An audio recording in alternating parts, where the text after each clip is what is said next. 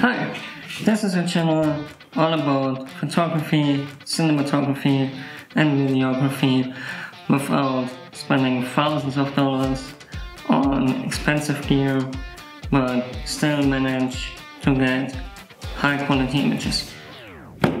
Roll the intro.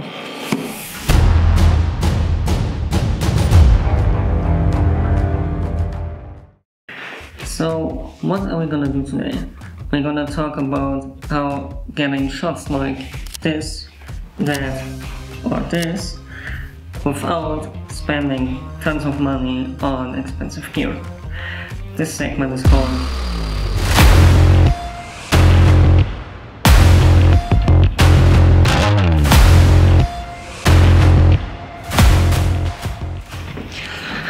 First things first, you will need a product. I took this effect pedal for guitar. You take your guitar, you plug it in here, the signal goes through it into the amplifier. I took an effect pedal because I play quite a lot guitar and it helps a lot if you have some knowledge about the product. You can take whatever product you want, at least it should not be the size of a car. Today we're gonna use my trusty old Nikon D5600 with an 18 to 55mm kit lens. You can get this camera for like $500 on the used market. I use it on many occasions, like event photography, nature photography, even wildlife photography. You can use whatever camera you want to. You can even use your phone.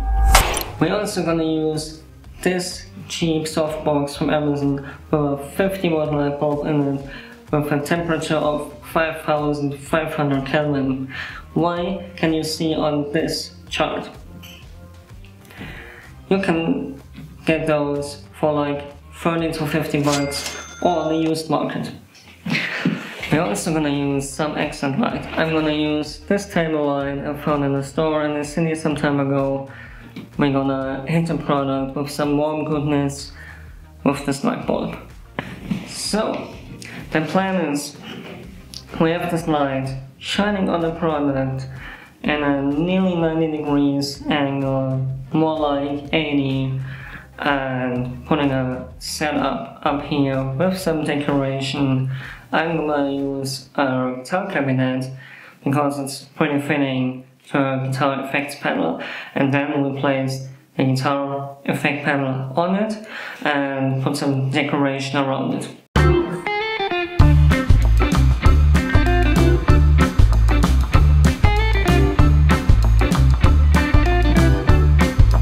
So we have some decoration here, an out camera, some cables, some other guitar effect panels, a tuner, some water, more cables, even a guitar, and some tools.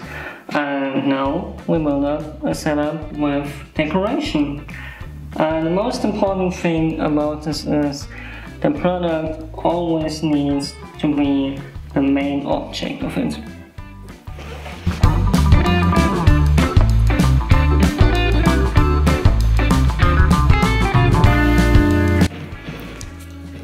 Now we have something really interesting to do. We have to check the frame. That means we take our camera and look for the viewfinder and check how the image looks like on camera.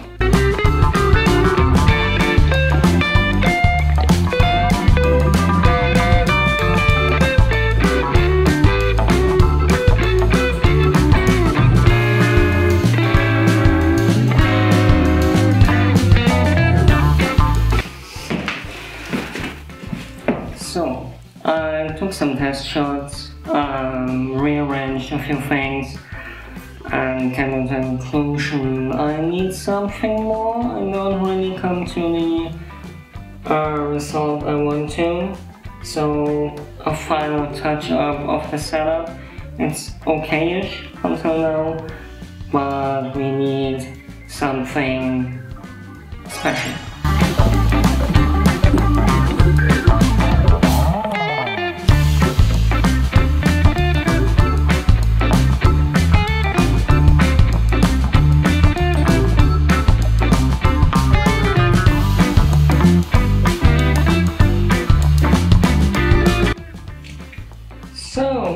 decided to ditch the idea completely with the front shot and changed it to a top-down flat lay shot.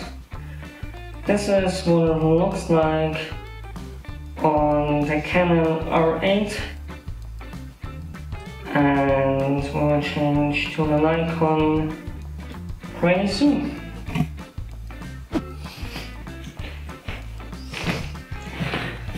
So, we have the setup. It looks quite nice.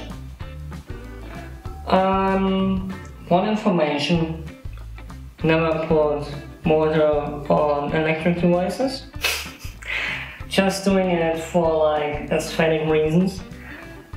And we have to clean them up afterwards, definitely. And now we take the shot.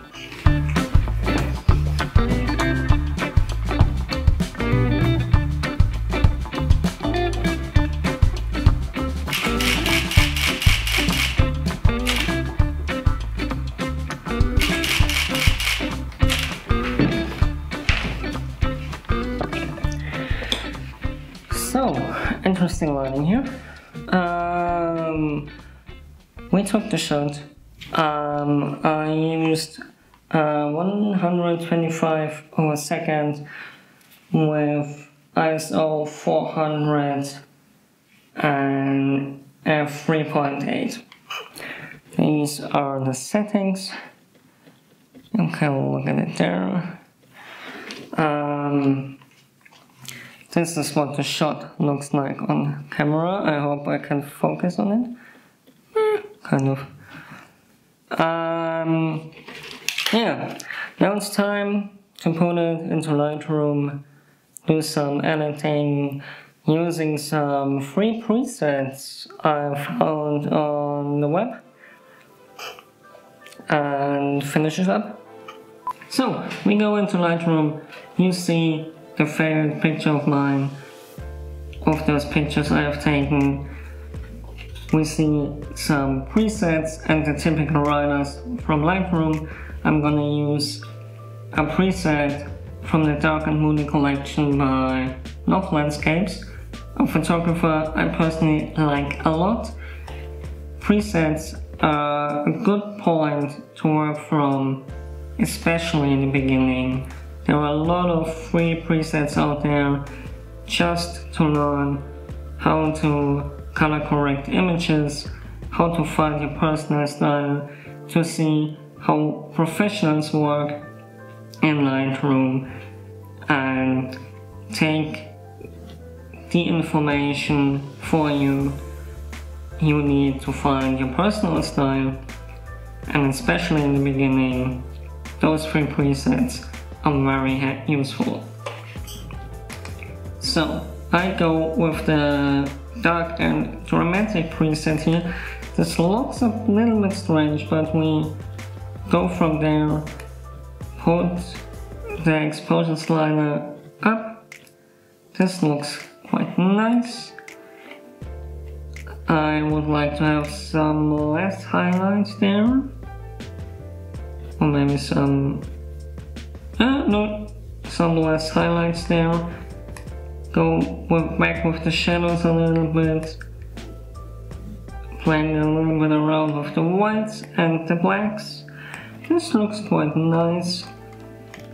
Maybe we go to the color mixer into the reds, like you see, a little bit less saturation. We have this red point here. We want a little bit more saturation and a little bit more luminance, so the red point is popping a little bit up. Maybe we go to the oranges, they are fine. Maybe again to the reds, making a little bit more orange. This looks nice. So the other colors are quite fine. We can look into the image. It's sharp, as you can see. We close the color mixer slider. We go to the optics. We see the lens correction is enabled.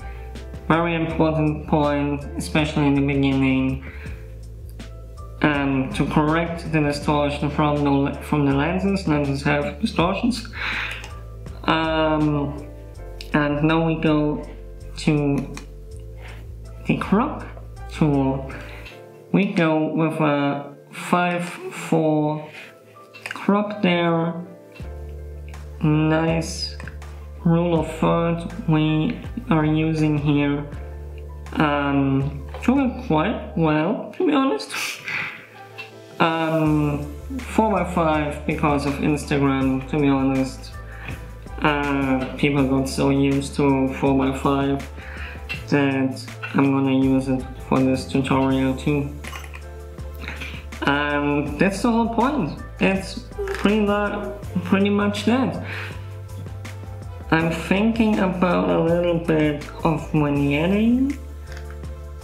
There we have vignetting.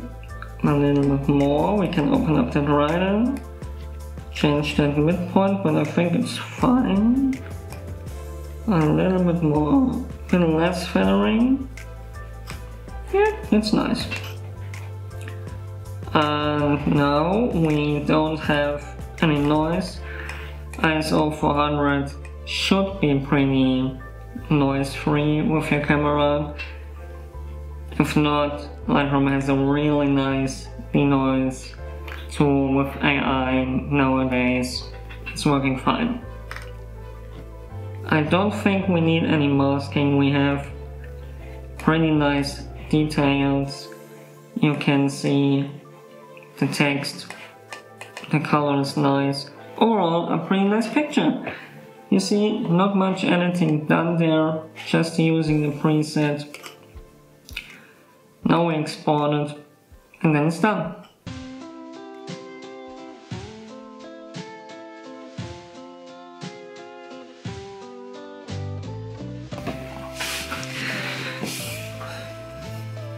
So, this was my first tutorial here on YouTube.